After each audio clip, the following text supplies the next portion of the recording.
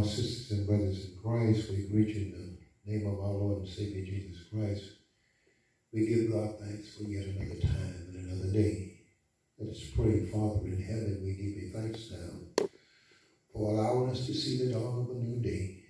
Dear God, we thank you for your grace and your mercy, your protection and your healing, your guidance and your direction. We thank you for giving us wisdom, knowledge, strength, and a better understanding. We pray, dear God, that you would never leave us nor forsake us, but that you would hold us in the hollows of your hand. We pray for mankind everywhere in the mighty name of our Lord and Savior Jesus Christ. Where there's confusion, we pray that peace will abound.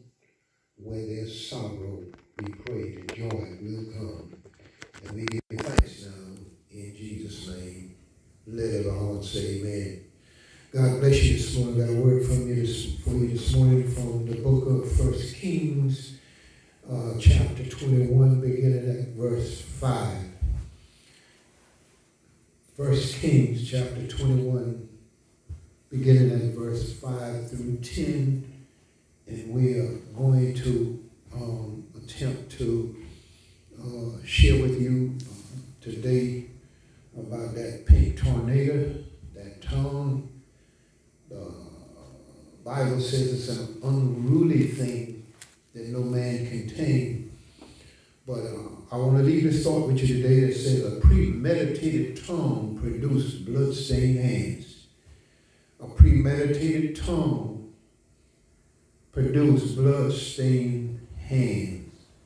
Ahab and Jezebel, partners in crime.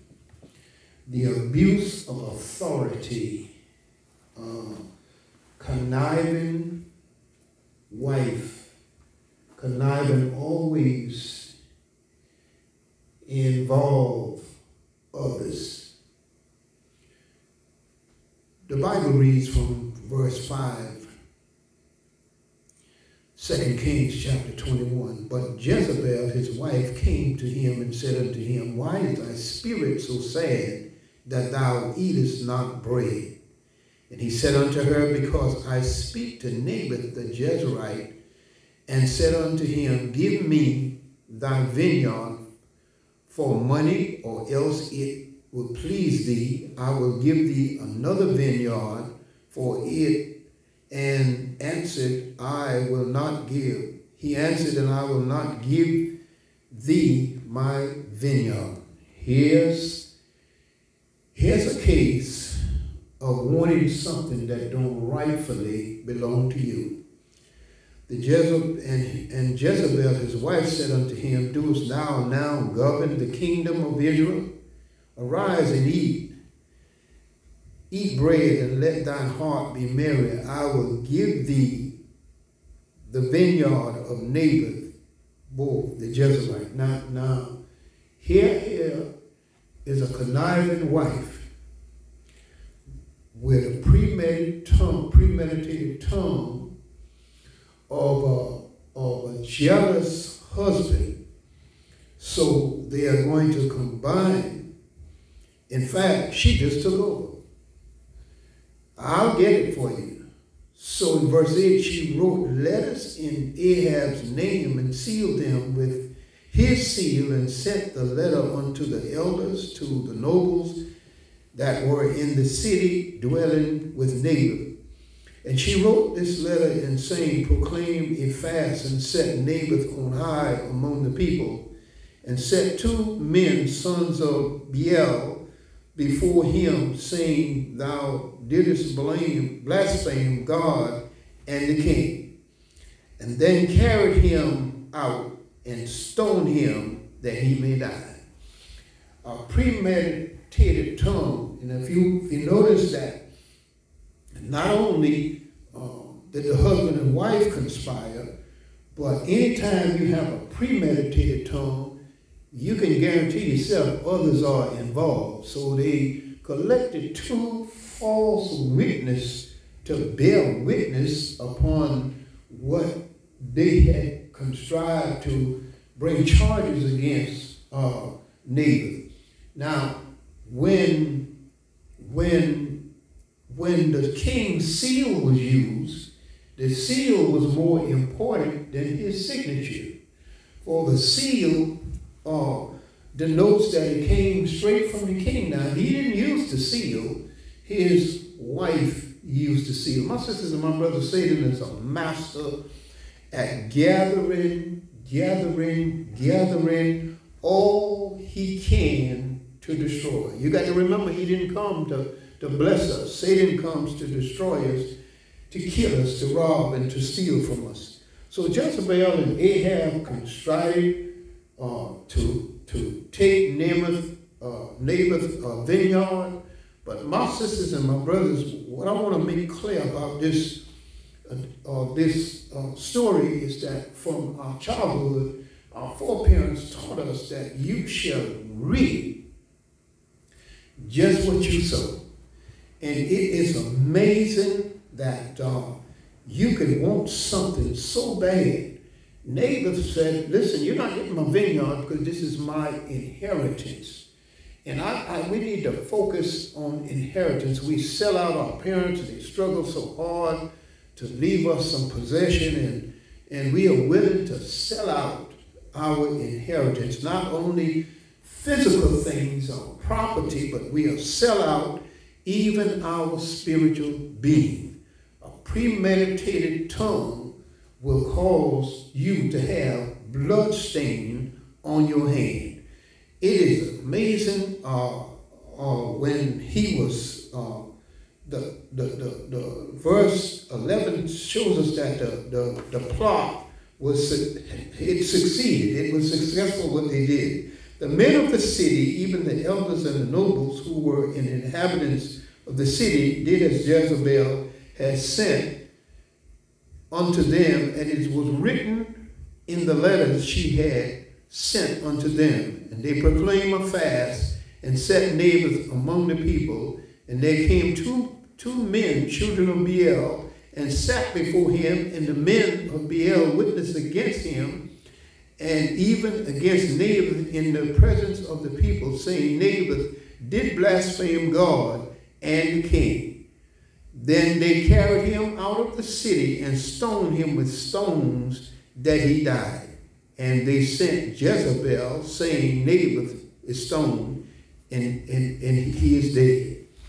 Ahab possesses Naboth's vineyard, and it came to pass when Jezebel heard Naboth was stoned and was dead, that Jezebel said unto Ahab, Arise and take possession of the vineyard for the Jezreelite, which refused to give thee for money, for Naboth is not alive, but dead. And it came to pass when Ahab heard that Naboth was dead, that Ahab rose up and go down to the vineyard of Naboth, both the Jezreelite, to take possession of it. A scheme, a premeditated tongue will cause you to have blood stain on your hand.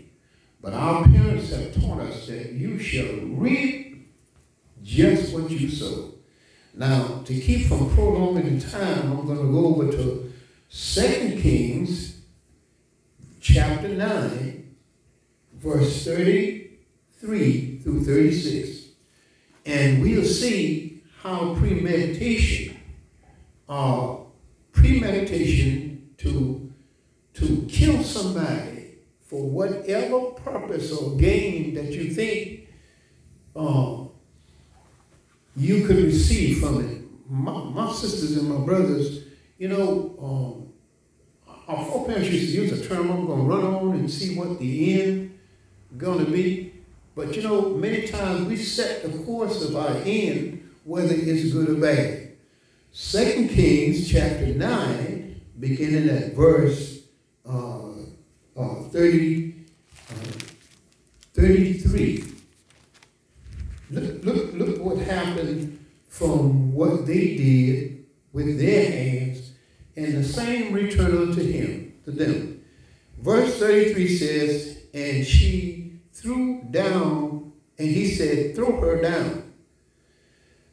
So they threw her down, and some of the blood was sprinkled on the wall and on the horses, and he trodden her under their feet. And when he was come in, he did eat and drink, and said, Go and see this cursed woman, and bury her, for she is a king's daughter.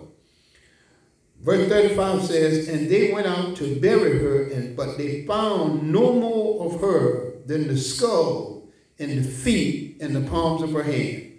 Wherefore they came again and told him, and he said, This is the word of the Lord, which he has speak by his servant Elisha the Tishbite, saying that in portions of Jezreel shall the dogs eat the flesh of Jezebel.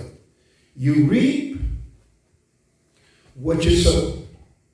My sisters and my brothers, I encourage you to have a clean hand and a clear heart.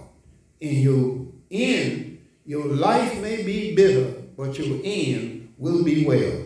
A premeditated tongue produces bloodstain on your hand. Can you imagine the people that are sleeping in their graves behind a premeditated tongue? Can you imagine the men, women, boys, and girls that's in prison right now and didn't do no wrong because somebody had a premeditated tongue? And I want you to catch this now.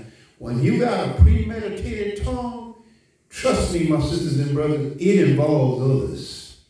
For if you notice in the story, Jezebel had to bring up 2 false witnesses to bear witness against them. In the life of Christ, he had many false witnesses to bear witness against him. But if you got a clean hand and a pure heart, it'll be well with your soul in the end. We need to watch the things that we do and say. If you can't say anything good, don't say nothing at all. The power of life and death is in the tongue. My sisters and my brother, I appeal to you, speak life and not death. And what you do unto others will surely come back to you. My soul values more than silver and gold. So this life may be hard, but in the end, the right will win. Keep a clean hand and a pure heart, and God will bless you in the end. To you, my sisters and brothers in Christ, watch the things that you say and do. And don't have a premeditated mind or premeditated heart to do evil. I'd like to close with this. There was a parable in the Bible where this servant owed the king a lot. And the king forgave him of his debt. But then somebody else was indebted to him, and he will not forgive them. Now, did he learn how to practice mercy? No. He experienced the gift of mercy, but he himself didn't learn nothing in a lesson of being merciful unto others, that you might obtain mercy.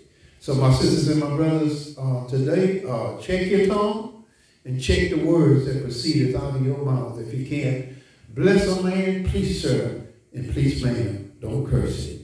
A thought for the day, in the name of our Lord and Savior, Jesus Christ. God bless you and may heaven smile upon you. In Jesus' name, amen.